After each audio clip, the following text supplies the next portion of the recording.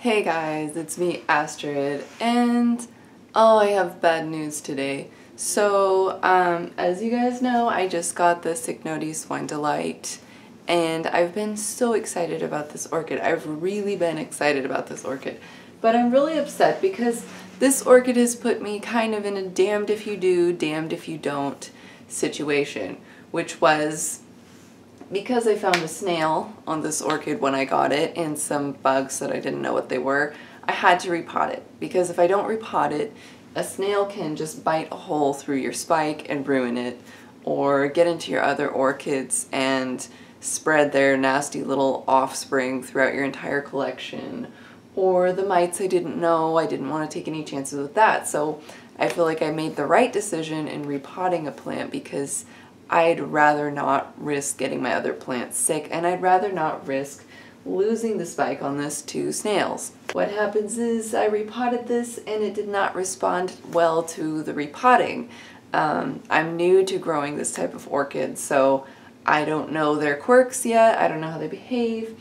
So what happened is the old back bulb on it started to rot. You can see this is mushy, not good. It started to yellow, and I didn't know if that was normal or not, because I know when these plants go into dormancy they begin to yellow in the leaves, and that is normal, but I don't know where the line is with yellowing, so that was frustrating. And then if you guys don't know Holy City Orchids, Brittany, she's wonderful and she grows a ton of catasetums and has really good advice on those, said I need to cut the spike. And Crooked Orchid,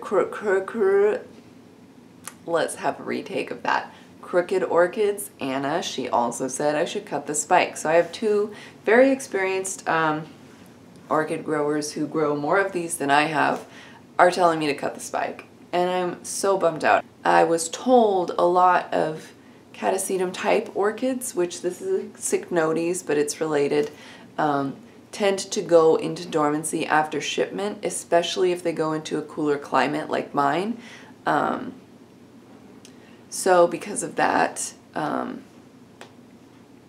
yeah, they tend to go into dormancy. So I got it, it wasn't in dormancy, I repotted it, it was wet, and then it immediately went into dormancy because I repotted it immediately after I got it, which is just like, I was doing a spike development video every day. It was coming along so well, and then the main bulb of the plant started to shrivel, and you can see how it looks like the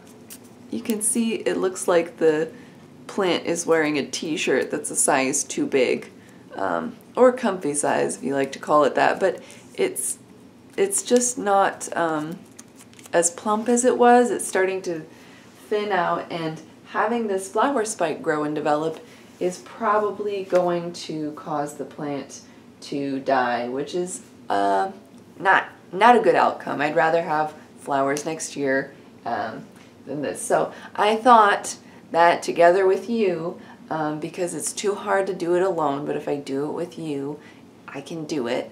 We're just gonna cut the flower spike. And please don't make jokes about this. You know who you are. Because I said do it.